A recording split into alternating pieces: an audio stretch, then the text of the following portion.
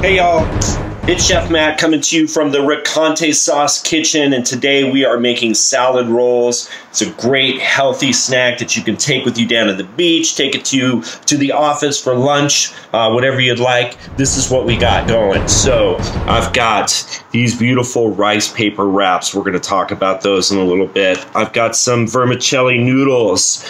I've got some beautiful cucumber, red pepper, carrot, avocado. I've got some ground turkey that I cooked up with some of this Ricante tamarindo sauce.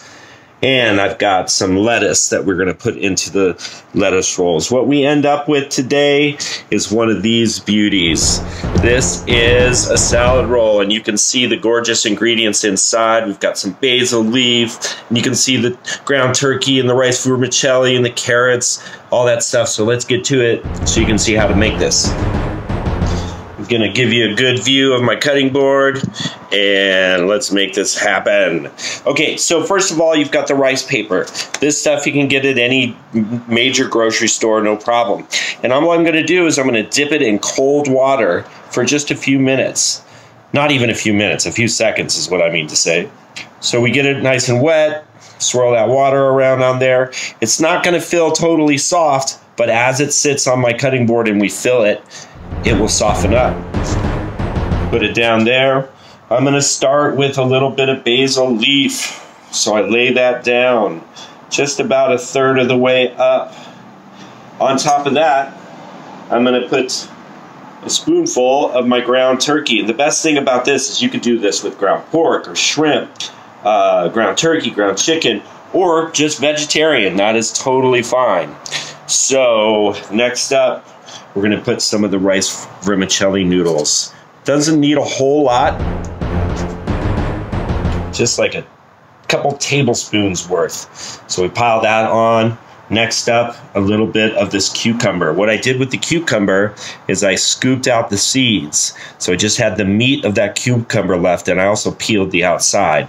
And then I sliced it into small slices. So it's kind of pliable. It's not real hard. That way it won't poke through the rice paper wrapper. Put that down. Next up, julienne red pepper. So thin slices of red pepper, also soft, so that it doesn't poke through the rice paper wrapper. Some shredded carrot. Awesome. Sweetness, deliciousness. Then we've got some avocado, and I just cut the avocado in half and made slices, and then I'll just scoop out a couple pieces and lay it right over the top. That looks great. Last but not least, we got the lettuce. And really, your way is any way you want to do this. You like a lot of lettuce, you can do that. Less lettuce, more noodles, whatever you'd like. So then we're going to take the rice paper wrapper and sort of wrap it over the top, tuck in the ends, roll it forward. Bring the sides of the rice paper wrapper, just like you're wrapping a burrito.